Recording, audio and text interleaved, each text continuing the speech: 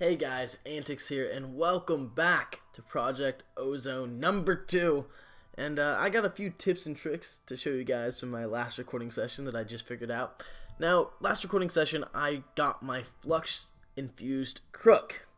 And I began using this in an attempt to get some silkworms. As you can see in my inventory, these little, in the right-hand corner right down there.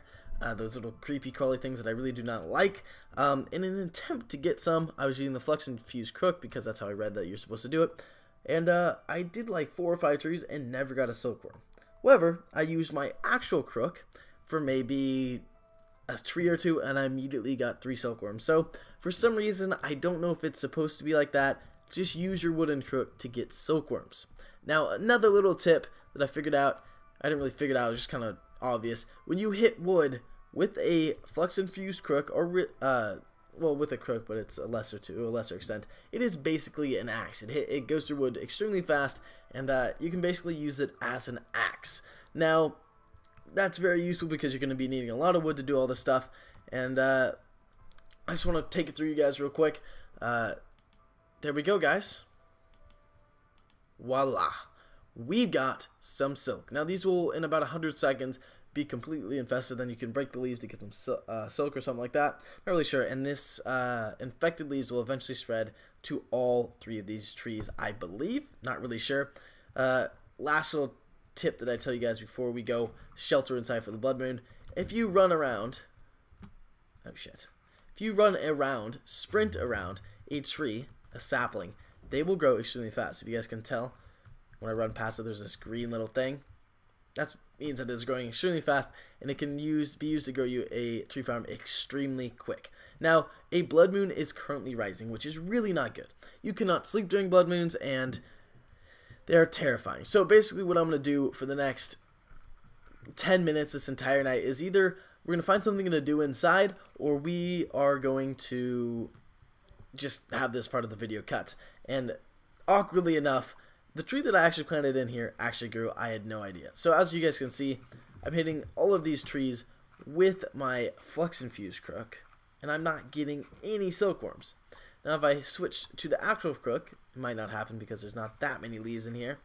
I might get a silkworm. There just seems to be a better chance for some reason. I don't think I actually got one, but the point is already proven, I guess, but whatever. And as you guys can see, with the wooden crook, it does take longer, but I think it is maybe faster than with your hands, but obviously not faster than with the Flux infused crook. So right now, guys, I cannot stress this enough. Do not go outside during a blood moon. You will get immediately owned and killed. It's not even funny how fast it's going to happen. The only reason I'm going to go outside real quick so I can grab this torch. I noticed this as soon as I ran outside when I needed a torch last session to kind of make that mine down there. I realized that there was one right outside as soon as I stopped recording, and it became morning. That's the word I'm looking for. But anyway, guys, that's just a few tips that I found out, and I'm gonna try to figure out something to do. So right now we need to make next is the sieve, and this will give us a compact giant chance cube. It sounds like a giant compact big box to death, and we're gonna make a sieve. Sieve. I have really big trouble pronouncing things. I'll go into that in a little bit, but yeah, just don't judge me. Basically, when I was very young, I was reading way above everyone else. There we go. So we need some silk mesh to actually make this, which takes a bunch of string, which I guess you get string from the silk leaves. Basically, guys, when I was younger, I actually read at a college level when I was in like 4th or 5th grade.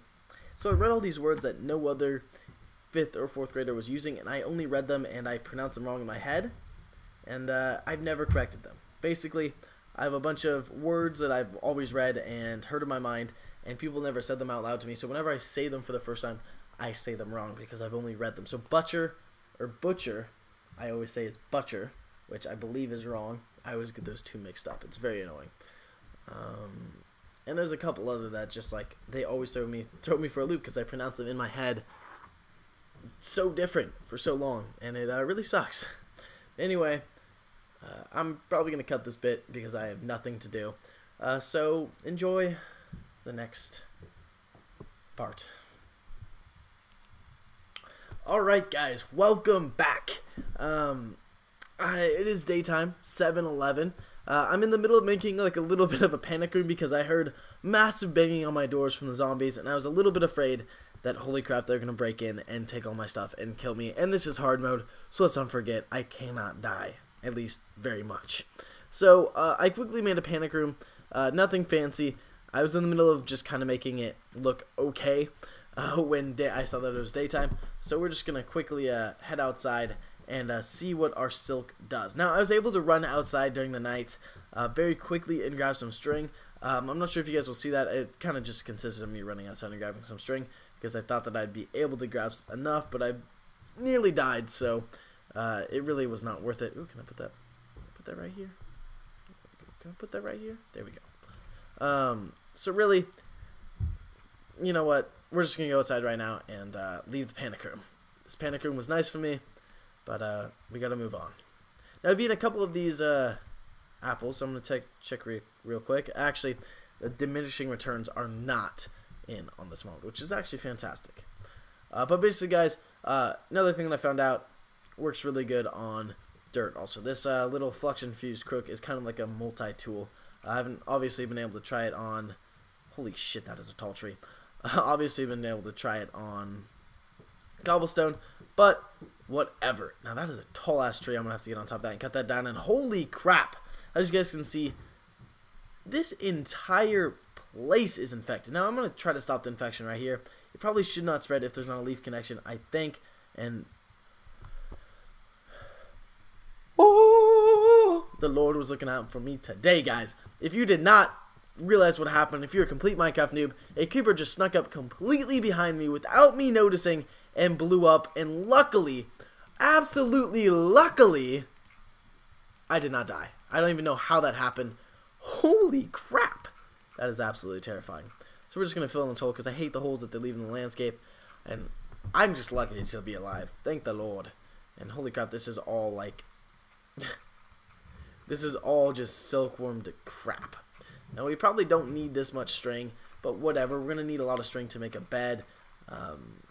And the sieve, shit, I still haven't looked up how to say that. But probably not this much, but whatever. We're going to make it, and we're just going to kind of take all of this stuff. And something that I realized also is this flux thing does not go down. So really, thank the mod. Oh, fucking hell, I'm going to die. I'm not good with heights. I'm literally just going to accidentally walk off sometime. So just really thanks to the mod makers for looking out for us. We actually get a couple of silkworms back for that, but I'm gonna guess I don't need any more silk for at least right now. Probably gonna need a little bit later, but we're gonna retreat back to our cave and go make some stuff.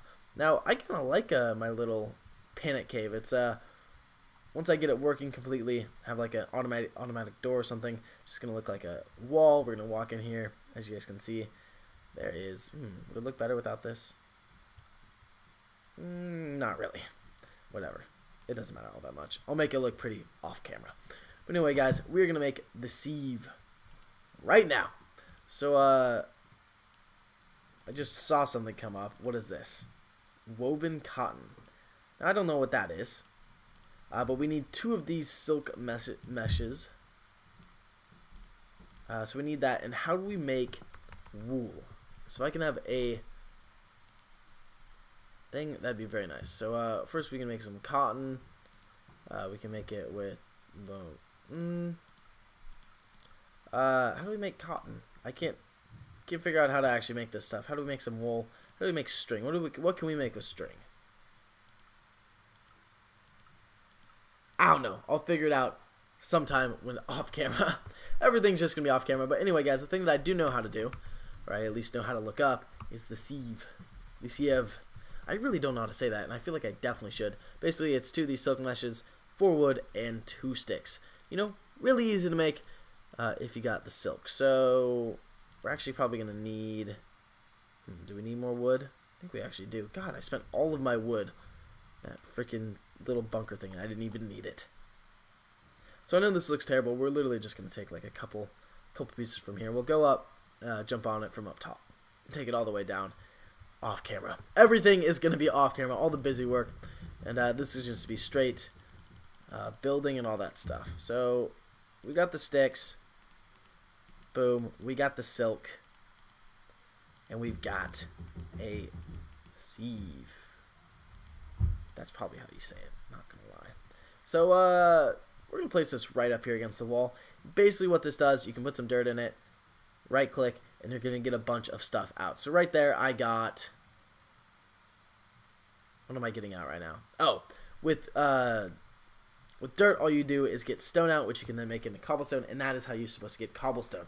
So this is a time-consuming task, but we're going to see how much we get. We got 22 right now, so how much is this going to...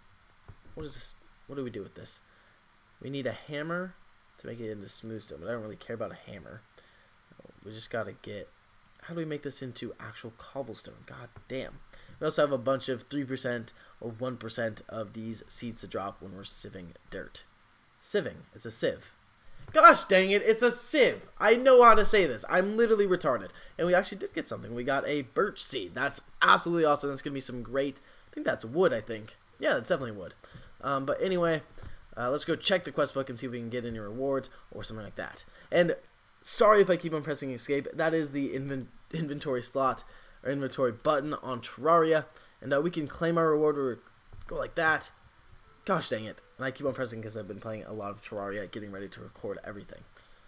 So we got that, and we got a dirt chest, which is a crap reward. Well said, Jesus Christ! I was really expecting something great out of here. It does kind of look cool though. Yeah, it looks awesome. How to use your dirt chest? 9,000. Welcome to your new Dirt Chest 9000. We hope you enjoy many happy years of storing your stack of dirt in our storage utility. You should simply insert the stack of dirt of your choice into the highly receptive slot and enjoy the great convenience of having that dirt available to you anytime you pass by this chest. Hope you have enjoyed reviewing this instruction. Warranty: this product has no warranty of any kind. Your dirt may not be stored in the situated environment. May not do anything at all. Who has that amount of time? Who has that much time on their hands to do that? I don't know. I certainly don't. I know that. And how do I make cobblestone out of this, honestly? Not like that, that's for sure. Not like that. Whatever. You know what? I'll figure it out off camera.